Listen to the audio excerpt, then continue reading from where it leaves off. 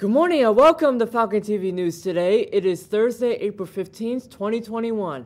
I'm Ken along the rest of the FTV crew. A senior high school student in Iowa has invented medical stitches that change color to let patients know if a wound is infected.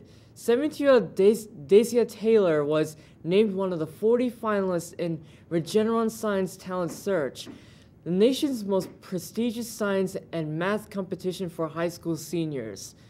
Her sutures work by changing color if the patient's pH level alters, indicating an infection. pH is one of the most prevalent parts of the wound healing, she said. It changes very quickly, so it's one of the fastest ways to identify infection. She experimented with root vegetables and found that beets change color at the perfect pH point. The beets provided the perfect dye for her invention, changing from bright red to dark purple when a surgical wound becomes infected. After more than a year of research, Taylor is working on getting her sutures patented. She envisions these sutures being used in developing countries where they can save lives and money. Regeneron's cocktail, a combination of two drugs, offered strong protection against COVID-19 for people living with someone infected with the coronavirus, per its Phase 3 trial. The treatment lessens the likelihood of infection and improves outcome of those who do become infected. In addition, the treatment appears to be potent against emerging variants. The cocktail was given to a former President Donald Trump when he became ill with the virus. The company said it will share data with the FDA and request emergency use authorization funds to include COVID prevention for appropriate populations. There will be a virtual meeting for all senior students interested along with their parent or guardian today at 6:30 p.m. on Google Meet. The link will be sent out a few days before the meeting.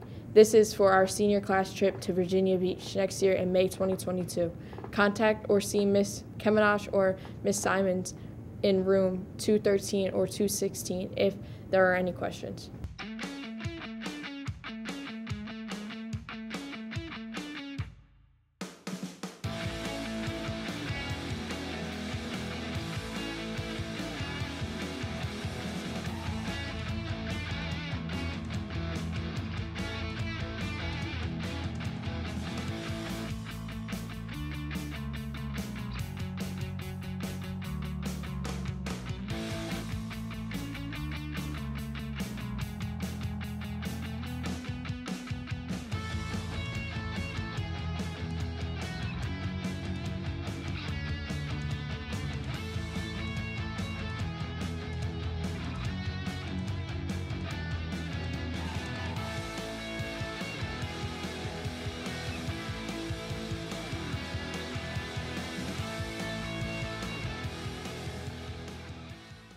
Casting your worldly desire aside during a pandemic has its challenges, and as the new moon rises over Mecca, Islam's holy city, Muslims around the world begin to officially observe the holy month of Ramadan, welcoming a retreat from human desires to focus on renewing their iman, or faith.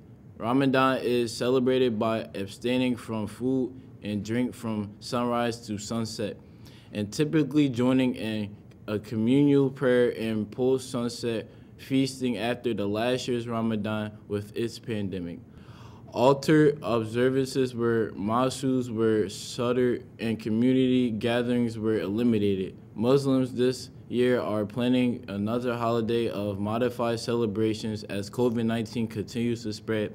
Even as vaccines are distributed, the month of Ramadan is dedicated to worship, charity, and community and runs from April 13th until May 12th this year. The guidance of health officials from the FDA and the CDC to halt their use of Johnson & Johnson's one-shot vaccine, recommending the pause out of an abundance of caution because of the rare but dangerous blood clots under the investigation. are 6 cases involving vaccinated women who developed blood clots 6 to 13 days after vaccination. 1 woman died and another remains in critical condition, while CDC will convene a meeting of the Advisory Committee on Immunization Practices this week to further review the cases and assess their potential significance. The 4 p.m. buses will start beginning today, then run every Tuesday and Thursday. Students with meetings for clubs or athletic teams will be able to utilize them. Prices for some of your favorite things are going up. The big question is how long the price hikes will last. Consumer prices rose 0.6% in March. According to the Labor Department, the sharpest increase in nearly 9 years. Higher gasoline prices account for nearly half the increase, but prices for hotel rooms, baseball tickets, and haircuts were also higher over the past 12 months. The department's consumer price index has risen 2.6%, including vital food and energy prices. But fundamentally, the jump in prices is coming at a time when businesses are still struggling to keep pace with unexpectedly strong demands. Shoppers are likely spending more freely as pandemic restrictions ease, helped by $1,400 of relief payment passed by Congress last month, as well as accumulating savings from a year of reduced travel and entertainment. That is further straining supply networks that were already stretched thin, with traffic ties up at West Coast ports and shortages of steel, lumber, and computer chips. A survey of manufactured last month found more than 70% were paying higher prices for raw materials and other supplies. Less than 1% had seen their costs decline. Some of those extra costs will continue to be passed along to consumers in the form of higher prices for everything from churros to Huggy diapers. That's all for today. So from me and everyone here at Falcon TV, have a great day.